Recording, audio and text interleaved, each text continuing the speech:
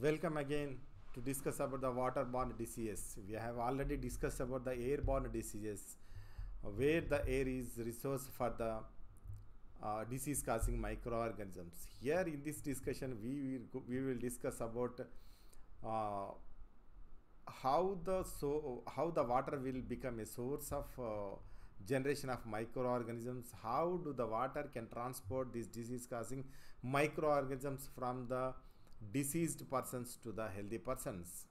That is called waterborne diseases. In the communicable disease, we have already discussed about the these some of the disease causing microorganisms, especially bacteria, and sometimes viruses, protozoans, and funguses also can transport it through the water to the healthy persons and causes disease. Examples here is diarrhea. Those are vomitings and motions suffered with that patients. Typhoid is the fever. Hepatitis is the liver disease. Amoebiasis is the another dehydration conditions. These are very important to discuss because these are in extreme conditions. These are very dangerous disease because diarrhea and the amoebiasis leads to the dehydration process. Especially these are caused by protozoans and bacteria. These are actually attack to the digestive system and damage the digestive walls and small intestine walls and large intestine walls. The person can loses more amount of water from their body as well as minerals also, vitamins and food materials also. They loses many useful materials from the body along with the water. The water is very important in our body, but in these conditions, diarrhea and amoebiasis, the person loses very huge amount of water from the body through the motion, through the stool. Then he will suffer with the dehydration process. Dehydration is uh, very dangerous because the water is important in our body to maintain the blood balance, blood and tissue fluid balance. If that is lost, that leads to very dangerous low BP and sometimes it leads to death also. So another important is the discussion about typhoid. Typhoid is the fever which is caused by the Salmonella Typhi bacteria that live in the large intestine and causes this disease. Hepatitis is another dangerous disease which is caused to the liver, especially in this hepatitis there are many types of there. Hepatitis A, hepatitis B, and many are there. That we will start the discussion about this waterborne diseases. If we drink the contaminated water with the microorganisms, we can get these diseases. That's why these are called as the waterborne diseases. Now the first one is the diarrhea. This is actually caused by the protozoan microorganisms, entamoeba, or sometimes it may be attacked by the bacteria. These spores or microorganisms enter into the water. If we will drink that contaminated water, these microorganisms enter into our body and attach to the walls of the small intestine or large intestine. They can damage the walls of this digestive system and leads to diarrhea. That is symptoms are vomitings and motions, especially the dehydration is the main symptom. What is the treatment for this is the rehydration. Dehydration treatment is the rehydration. We have to give the patients more amount of fluids to restore the lost water. So the balanced diet also should be given to that patients.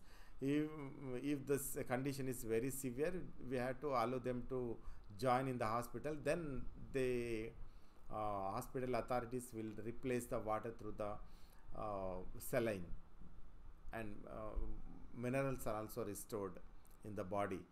But the prevention is better. This disease can be prevented very easily if you will drink the safe water or non-contaminated water. Automatically this disease is prevented.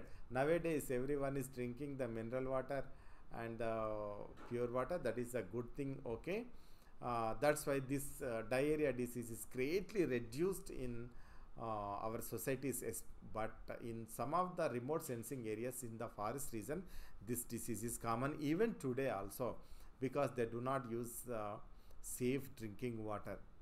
Another important is the typhoid. Of course, this typhoid is common in all the societies, because this is not only the waterborne disease and also foodborne disease through the contaminated food material that can be transported from the deceased persons to the healthy person. This is also called as bacteria. This is also bacterial infection. Salmonella Typhi, that is the bacteria causes diseases that enter into the body digestive system through the water or through the contaminated food material, and that can attach to the walls of large intestine, especially that can damage the walls of large intestine and causing the disease. That patient will suffer with this typhoid disease with high temperature. However, that diagnosis methods are many are there, and treatment is antibiotics should be given to that patients, and the preventive methods are very important. Throughout all our discussion in this public health and hygiene, we have to give more priority to the preventive methods. That is our vision. So what are the prevention methods? Means we have to drink safe water or cleaned water, and also you have to take the good food, clean food, and also balanced diet. Then automatically we can avoid this typhoid fever.